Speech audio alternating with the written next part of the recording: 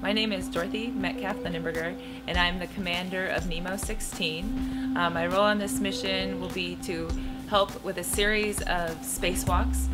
The first few days will be spacewalks as if we're tethered to an asteroid, and we'll be conducting a series of tasks related to that asteroid and sampling it and setting up seismic instruments.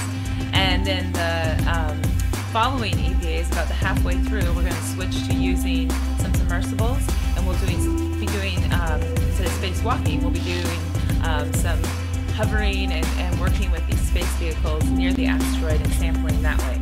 In addition, we're doing a communication delay, so as if we're near an Earth asteroid, about a 50-second one-way delay. And then we're also going to be doing some educational and public outreach.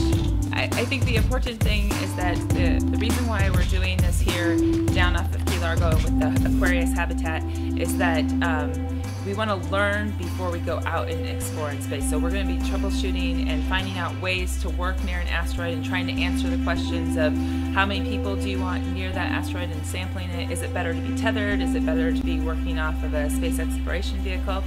As well as those of us that hope to go on to the International Space Station, this is going to mean us a really good opportunity to work together in an extreme environment, much like space, although we're underwater, but with life support systems and power sources and all of the things that we need to keep us alive. So it should be a really interesting 2 weeks. I'm looking forward to it.